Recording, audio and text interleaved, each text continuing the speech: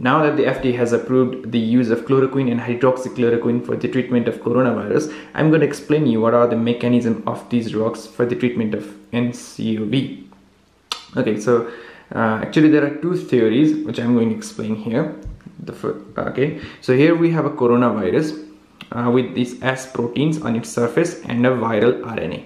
The coronavirus binds with this receptor on the cell surface of the cell. This is angiotensin converting enzyme 2 receptor, and after binding with this receptor it will undergo a receptor mediated endocytosis and form this endosome here. Now after this, some lysosomal cells here, they will come and they will fuse with these endosome, forming endolysosome, and these lysosomal cells, they have some lysosomal enzymes here, and these lysosomal enzymes will activate this S protein here, and that will lead to the release of viral genome into the cytoplasm. Okay, so there will release of viral RNA into the cytoplasm. Now this RNA will be acted upon by these proteins here. Okay, so these proteins are called RDRP, or RNA dependent RNA polymerase.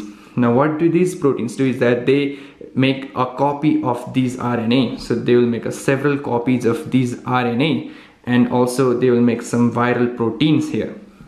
Now if you combine the viral RNA with the viral proteins, they will form a complete virus, right? So they'll form a complete coronavirus, and that's how the virus replicates inside our cell. And now these viruses, they will form multiple copies of themselves and they will burst out of the cell, thus killing the host cells.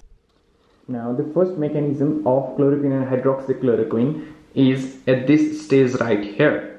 The lysosomal enzymes, they require lower pH to work inside this endosome. Okay, so the drugs chloroquine and hydroxychloroquine, they being a weak basis, they will increase the pH and they won't allow these lysosomal enzymes to function, thus preventing the release of viral RNA inside the cytoplasm.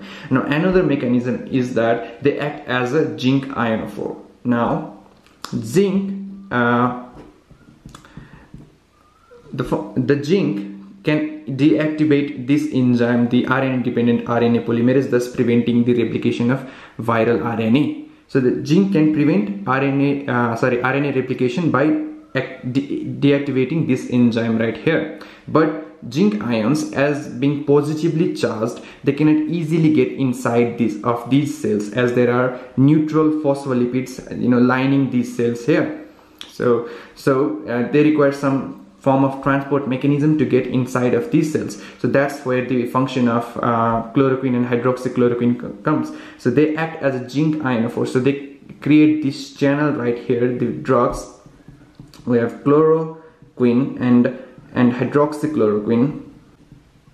So these drugs will create a channel through these lipid bilayers, through which zinc ion, although being positively charged, can now get inside of this cell, and it can act on these enzymes and prevent the replication of viral RNA, and that's how the virus cannot get multiplied inside the cells and its effect cannot be seen.